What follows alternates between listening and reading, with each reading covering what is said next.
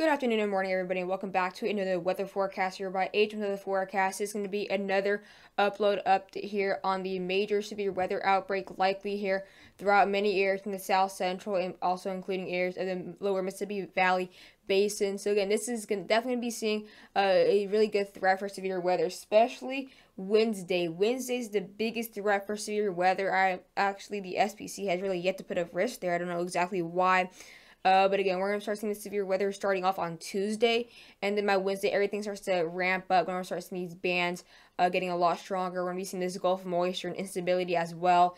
And even going to be seeing this wind shear strengthening by Wednesday. So it looks like Wednesday's definitely going to be that area of focus here. I made new maps and there's major new updates on the radars, SPC outlook, and a lot more. So if you are new to the channel, be sure to subscribe if you are new. Hopefully I can have another upload later this afternoon on this if there's any major updates on really anything that could impact whether it's going to be bad or not. And again, we can't exactly say it's going to be a tornado outbreak still 3 days away. So we can't exactly say it's going to be a tornado outbreak, or sorry, 2 days away. But it's very likely you can definitely be seeing some very strong tornadoes in some of these areas in Arkansas, Mississippi, Oklahoma once again, and all of that. So again, also be sure to share the channel to any friends or family that you think will also love my daily weather forecast, or that you think will need this information to get prepared for any severe weather impacts. Without further ado, let's get into this video. So this is my new map I made earlier this morning here. So this is all updated. As you can tell, it's a bit different compared to my other map. So because it looks like we have a bit more of a defined location, or we're getting a bit closer to exactly where we're going to be seeing mainly this worst severe weather threat again. We will be seeing also very strong severe weather out there into the Midwest. That is also a threat again. It's going to be very widespread from the Midwest all the way to the Gulf Coast. But this is going to be the main area of focus, and it's going to be really the main focus is late Tuesday. Very late Tuesday, like in the evening hours in Texas, Oklahoma, and parts of Kansas, and then by Wednesday, these bands just completely develop into monster systems, possibly really strong linear bands. So in the light red, on the lighter shade of red, that's where we have that severe weather risk, and that's going to be seen where we have that really lowest risk for extremely strong severe weather, just based on all the radars. And just on also all the other things like such as the Cape values, also just taking in hand, looking at the wind shear and all of that. Of course, these maps will likely change a lot in the next coming days. This is not exactly 100% accurate as of right now. As we obviously get maybe into tomorrow, we're going to have a lot more accurate maps. But this is what we're seeing again, areas in Oklahoma City, Dallas, Waco, Monroe, all the way to St. Louis. We can have a severe weather risk again. They're going to be seeing some very strong bands again. Hail threat's going to be very, very widespread, as we've been seeing the past week or so. Hail threat has been the primary threat for almost every severe weather outbreak we've seen in the past week, and it's looking like we're going to be seeing the severe this hail threat even a bit more widespread now, all the way into areas like Tennessee, Kentucky. Again, it's going to be from Tuesday, Wednesday, so this is not just one day. It's going to be really a range of 2 days, so that's why it's going to be so widespread. And then all the way into southern Illinois, parts of far southern Indiana, we can be seeing that risk for some very strong severe weather bands, likely to cause damaging winds, straight line winds, really strong amounts of maybe debris closer and more into the south central. As we're not getting that second shade of red, that's where you have the really based on everything we're looking at in this video. That's basically what we're seeing here for maybe possibly seeing the worst of the severe weather. Not necessarily mean you're going to be exactly seeing maybe the biggest threat for tornadoes. Example is just saying you're definitely getting hit really hard by these bands, and maybe possibly getting hit a lot harder because these areas in maybe more closer to Dallas and Oklahoma City, those bands will be really affecting you by really late Tuesday, early Wednesday. Those bands won't really be developing much until we have that amount of moisture and overday heating later into Wednesday strengthening, which is going to also again strengthen this bands as they move eastward, which is why we have that now into Mississippi, parts of Tennessee, areas into southeastern Louisiana, southeastern Missouri, parts of far northern Louisiana, and even the tips of Oklahoma and Texas. So this is my map again. Little Rock, Poplar Bluff, Memphis, Texarkana, and very close to Monroe is where you have that very big risk for severe weather. Now let's get all into the maps and all these models. So this is now the day 3 outlook here for the severe weather. We have it up to a slight risk, which was expected since we only had a 15% chance on this.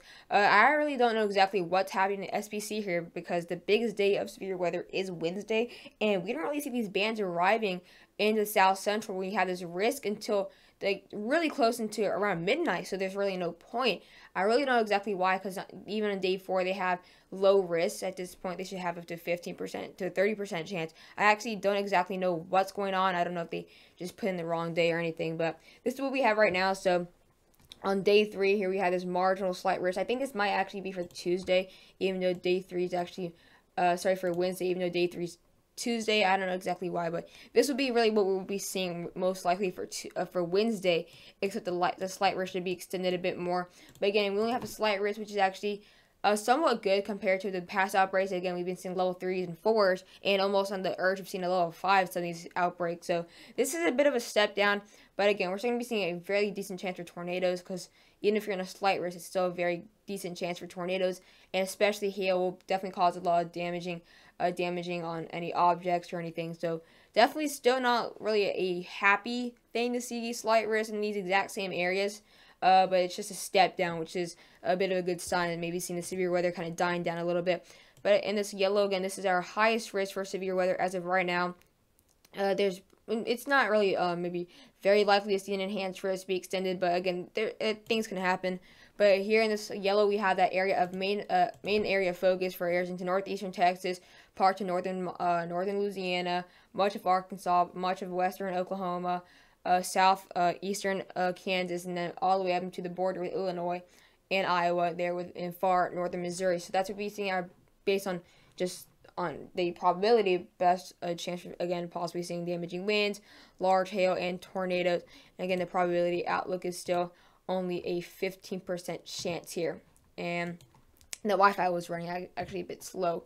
But now we're going to be looking out here into the model here for the bulk shear. So this is going to be seeing, basically we're going to be looking at the amount of shear. We're going to be seeing these exact areas really. We're definitely be seeing a ton of shear, wind shear coming in by Wednesday. Again, it's not necessarily not like an impressive amount of shear, but again, the most amount of shear will be coming on Wednesday. Not going to be seeing really much shear whatsoever on Tuesday, which is exactly why we're not going to be seeing that severe weather risk necessarily that big of a threat for Tuesday.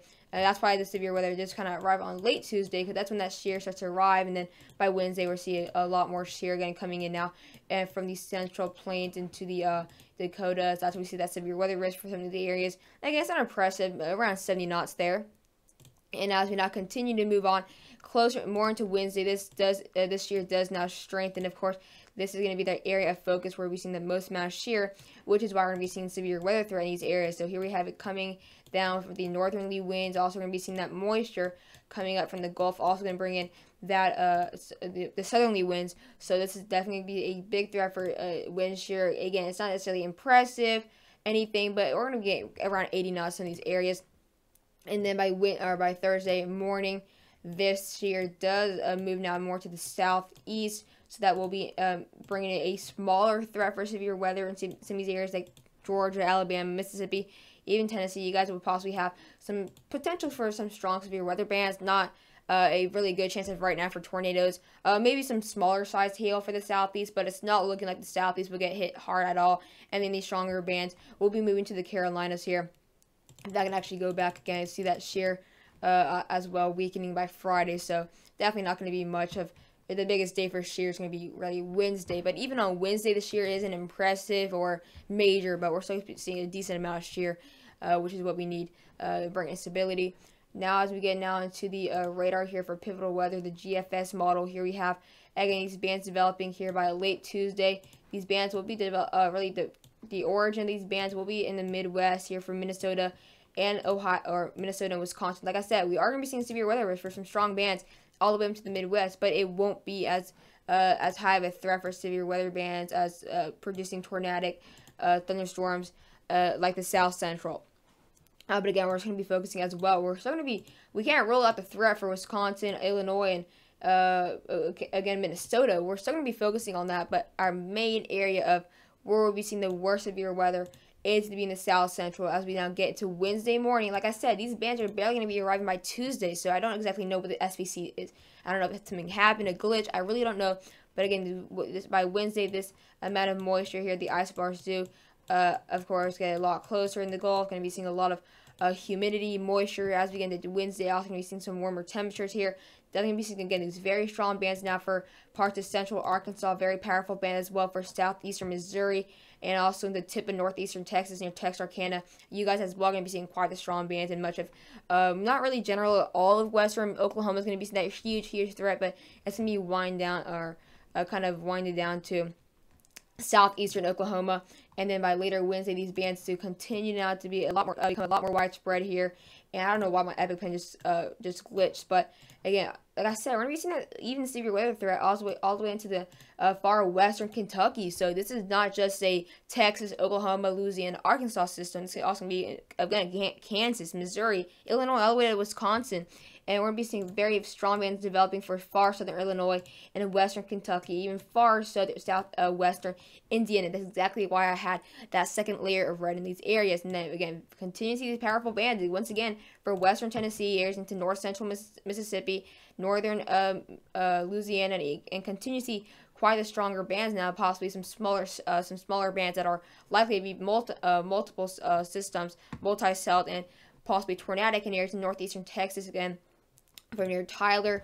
And then that severe weather threat does kind of wind down by Wednesday. Some of these bands kind of diminish and kind of become a lot weaker. So we'll definitely see these bands continue again to produce very heavy rain, flash flooding threats, and again, possibly smaller sized hail in the Ohio Valley.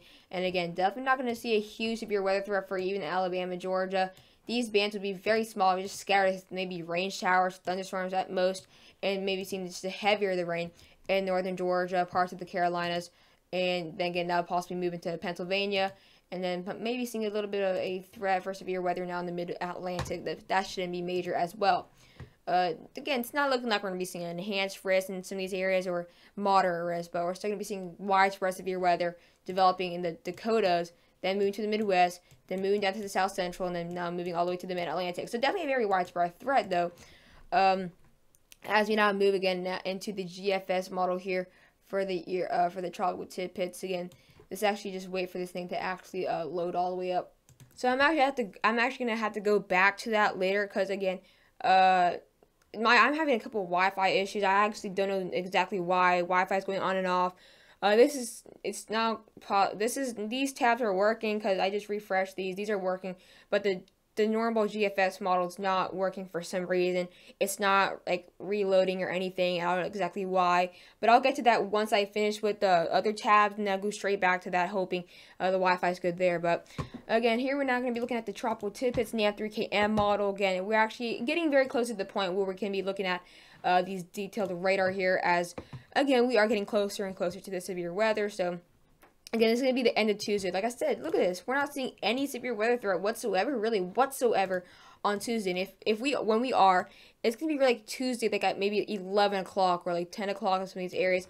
And again, we're seeing these more of a threat for the Illinois areas and Missouri for a widespread Tuesday threat than even the South Central. But again, here we have this low pressure system. Here we have this moisture coming in from the Gulf. It's not necessarily strong whatsoever. Again, the isobars are really far apart. Definitely not going to be seeing a whole ton of a whole big stream of severe weather, or sorry, not a whole stream of humidity or any moisture moving at really much at whatsoever. But here we have the strong band developing now to Oklahoma. That's going to be really Tuesday night, and it's now Wednesday. This is Wednesday now, really actually Wednesday 1 a.m. Eastern time, but 12 a.m. Central time. So again, like I said, these bands are literally happening right before midnight. And I don't know exactly why we have slight risk for Tuesday. I think that I think that they just switched the days on accident, because what we see for day 3, which is Tuesday, should be for Wednesday. But here we have these very strong bands very early Wednesday morning. So even on Tuesday night, you're definitely going to be areas in Oklahoma. You guys are definitely going to have to be on the lookout. So by Tuesday night, you're going to maybe want to have a plan, because we're going to be seeing very powerful bands, like literally right in the middle of the night, like just around 12 a.m. To all the way to 5 a.m. as these bands continue to move on into now going to be heading towards the southwestern areas of, southeastern parts of Oklahoma and northeastern Oklahoma or Texas. So that's going to be areas going to be affected later, closer into the morning, closer to sunrise. But this is definitely still a potential for tornadoes and hail. So even if we're not going to see a threat necessarily for Tuesday, by Tuesday night, you're going to maybe want to sleep in the basement or be prepared to have some really strong severe weather that could be tornadic. So definitely still going to take some caution. Now we're looking at the joules per kilogram, which is the amount of energy we're gonna be seeing behind the cells and behind the atmosphere, really. Just basically the amount of energy we're gonna be seeing to potentially create these severe weather. So it's gonna be really low, this amount of energy, this flow. Not really a lot of flow from the Gulf on Tuesday, but by Wednesday that flow does strengthen again. Basically, we've seen the most amount of energy coming in to the areas of the eastern coast of Texas. We're going to be seeing some really low numbers, really not going to be impressive, but we're still going to be seeing around 2,300 joules per kilogram, widespread 2,200 to 2,400. As we now move more into now Tuesday night, this is when the energy really now starts to ramp up a little bit now as we get into Tuesday night. That's going to be now the energy, and it's exactly why we will see these storms develop in the middle of Oklahoma by Tuesday night, because that's when the energy really starts to flow in. So that's why if this flow were to happen on Tuesday morning, that is when we'll definitely have to have that slight risk for Tuesday. But it's going to be coming in too late, but we're still going to be seeing a whole ton of energy. We're going to be seeing around, really a maximum around 4,000 joules per kilogram. That's quite a lot of energy that's going to be for the areas in central Texas near Austin, right here near the Austin area.